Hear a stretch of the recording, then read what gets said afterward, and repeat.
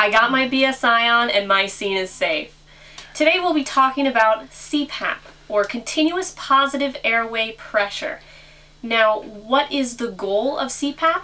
It's to reduce the need for pre-hospital intubation. Now let's discuss some differences between CPAP and intubation. Intubation is a highly invasive procedure. There's a high mortality related to it.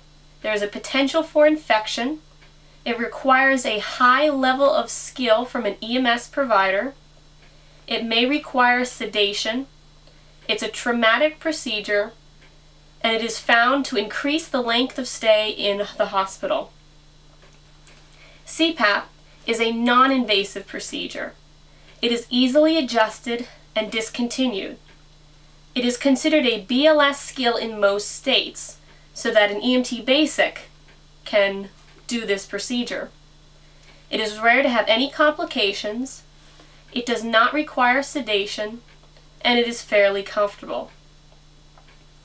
CPAP is indicated for pulmonary edema secondary to CHF or congestive heart failure, near drowning, pneumonia, and more research has been shown it has been useful for COPD and asthma. Contraindications for CPAP are respiratory arrest. Your patient needs to be breathing at an appropriate rate and depth to effectively use CPAP. They shouldn't have a decreased level of consciousness. If they have any trauma such as a pneumothorax, CPAP is not indicated. And if your patient is actively vomiting. I have assessed my patient and determined he could really benefit from the use of CPAP. So, in my area we use this system, which is great because it only uses 3 pieces of simple equipment that attaches to our oxygen cylinder and regulator that we use for everyday operations.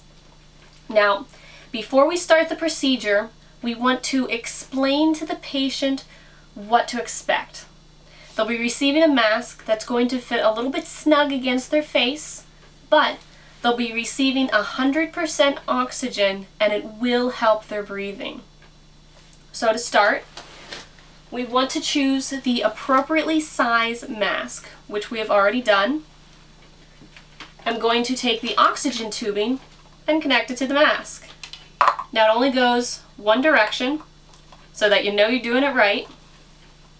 On the mask there are 4 plastic prongs which connect to the headband, and this will hold the mask in place on the patient's face. I'm going to go ahead and connect one side for easy application, and I'm going to take the oxygen tubing and connect it to the regulator. Now I'm going to start out at 15 liters per minute, but based on the patient's severity, we can move it up to 25 if necessary.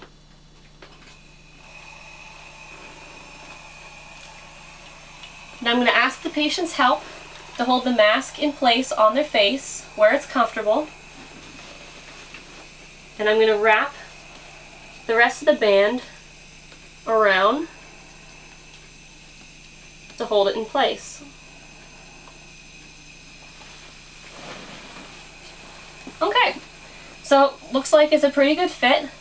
I'm just checking to see if I feel for any air leaks, which I don't, and that's good. At this point, you want to monitor your patient. You want to see if they're tolerating the procedure, if they are perhaps improving with it, or not improving.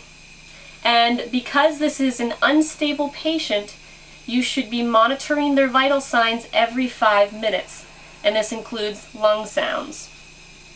So let's say the patient is not tolerating the procedure. We need to remove CPAP. Very easy. You just stabilize the mask, unhook one side, and the mask easily comes off. And that is CPAP.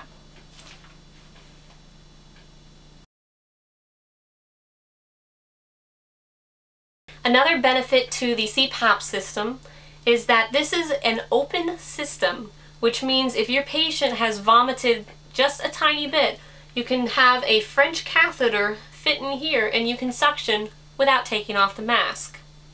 Another exciting thing is that this CPAP comes with a nebulized medication portion, which connects really easy. Don't even have to remove the mask.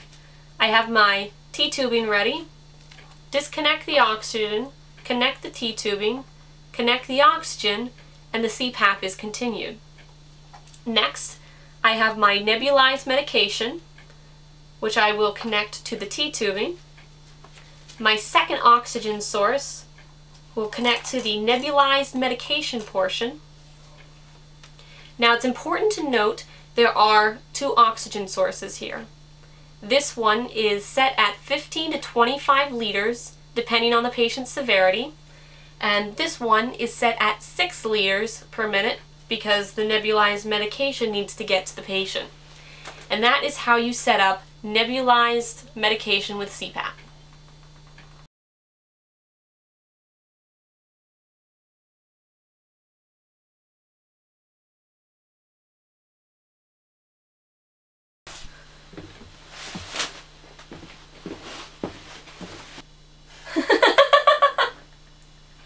Wanted me to look like I'm breathing hard.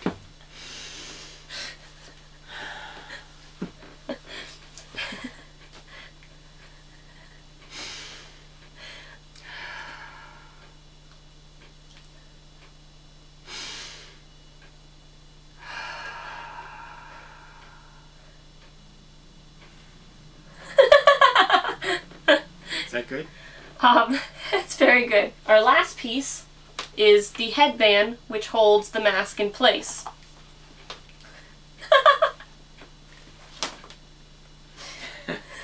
Why? I'm just seeing what I have to read through.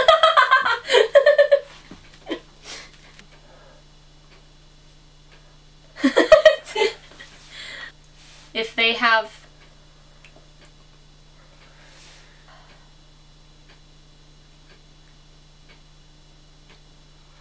Okay, I remember now. Are you going to be able to hold back your yawns? I don't know. Get your yawning over with.